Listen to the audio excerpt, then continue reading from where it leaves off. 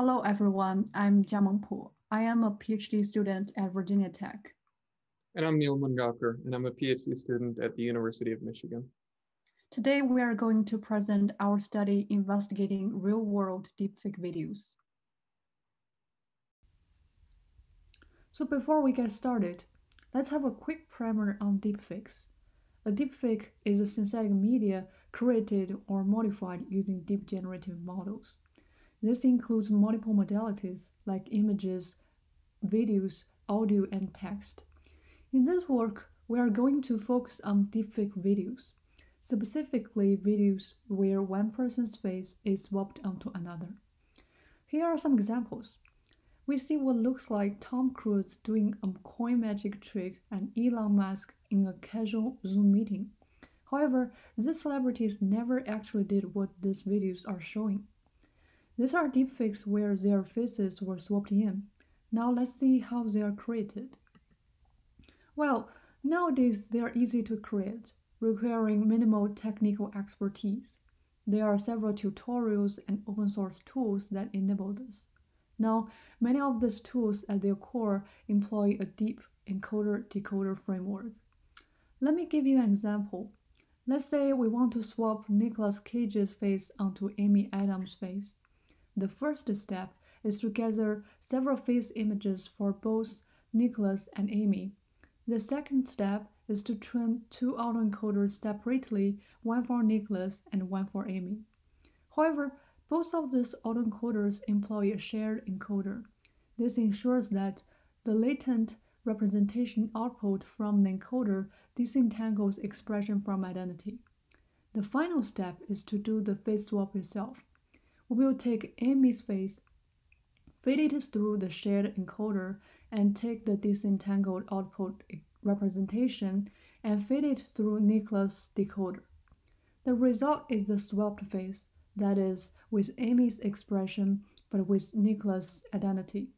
And with that, we've created a face swap deepfake. But the problem is that such technology can be misused. Deepfakes are now extremely realistic and can pose serious threats. A bad actor can use deepfake to start disinformation campaigns. For example, in early 2020, deepfakes were used to spread propaganda in an Indian election. They can be used against celebrities, showing them doing things they never did. An extreme threat comes in the form of deepfake pornography. This can involve both celebrity and layman, effectively showing people in compromising situations. Fortunately, today we are seeing that both governments and industry are recognizing and taking steps towards addressing the severity of these threats. Researchers have proposed a variety of deepfake detection schemes. In addition to this, the community also produced a variety of deepfake datasets as well. These datasets help us to train and evaluate detection schemes. This table shows the detection performance of existing state-of-the-art schemes, as claimed in the original papers. Each row presents a different scheme. You will see that they are usually trained and tested on the same dataset, claiming high performances of up to 99% success through a variety of metrics like RC-EUC, accuracy, etc. This is great progress, but these existing studies have been conducted with limited or no knowledge of deepfake videos in the wild. Our work aims to fill this gap in knowledge. We aim to better understand deepfake videos in the wild. These are videos created by the internet community. Our work answers following questions. First, how popular are deepfake videos in the wild? Are they being viewed by large populations? Second, how are real-world deepfakes different from those created by researchers for existing studies? Third, can existing deepfake detection schemes accurately detect deepfakes in the wild? We conducted a large-scale measurement study of deepfakes in the wild to answer these questions. So let's jump into our methodology for collecting deepfake videos in the wild. Our first step was to build a candidate set of deepfake videos. We do this by searching popular internet platforms using relevant keywords. Platforms included YouTube, Reddit, and Bilibili, a famous Chinese video hosting platform. Note that we restricted our search to safe for work content only, and through this first step, we found 1,000 Bilibili videos and videos hosted on almost 200 YouTube channels. In the second step, we use a combination of manual and automated techniques to verify whether the video in question contained face swap content. Some of these techniques included looking for keywords in video metadata and checking for obvious facial warping and distortion artifacts. After filtering out non-deepfake videos, we found over 1,800 deepfake videos, of which over 1,000 were from YouTube and around 800 from Bilibili. These videos comprise our new dataset we call DFW. Now, to the best of our knowledge, our dataset, DFW, is the largest collection of deepfakes in the wild, spanning content on both YouTube and Bilibili. This includes over 48 hours of content with over 4.8 million frames, and you can see a few video samples below the table. Next, we're going to get into answering our research questions. So let's start by understanding the growth and popularity of these videos on the internet.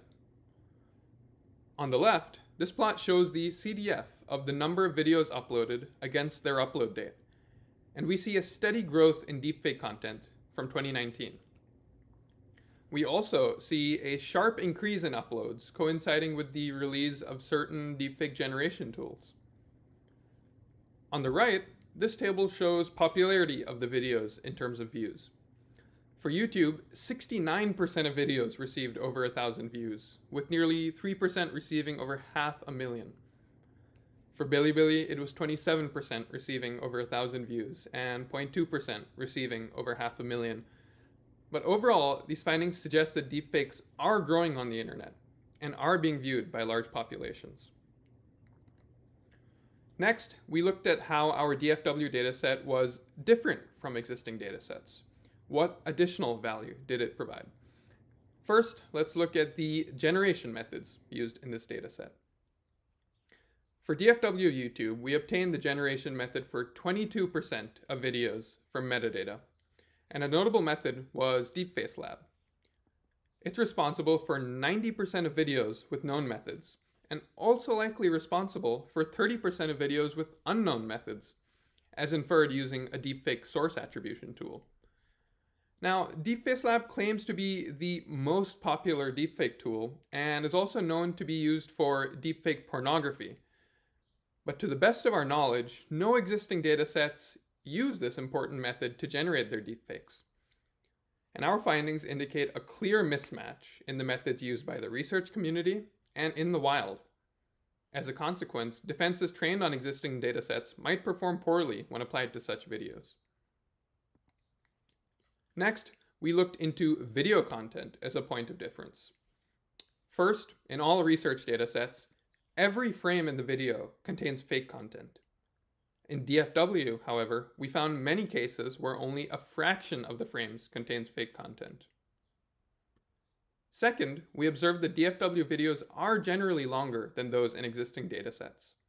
And these two features combined can potentially result in more clean content in each video, which implies that performing detection at a video level might be problematic.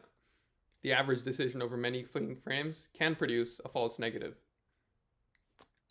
Third, we examined the number of faces per frame.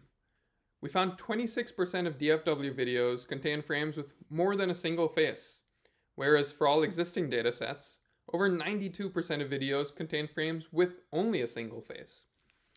This is again problematic, as existing detection schemes assume only one face per frame.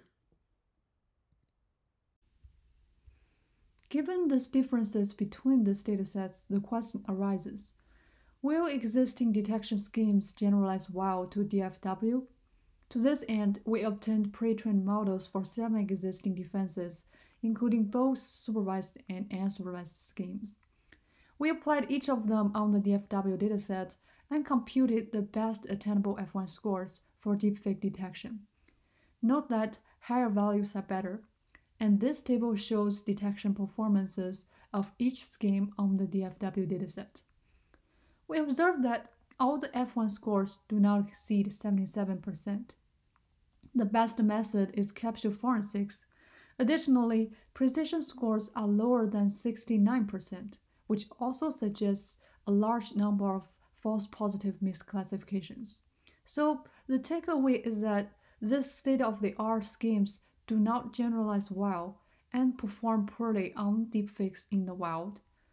It's also worth noting that the best unsupervised approach comes close to the best supervised approach.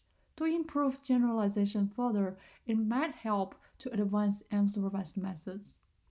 Now, an important part is understanding why these methods failed to accurately detect these videos.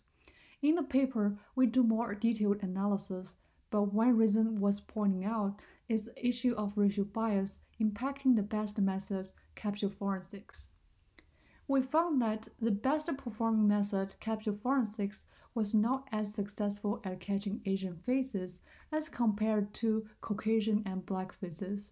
In fact, the difference was around 25% in their F1 scores.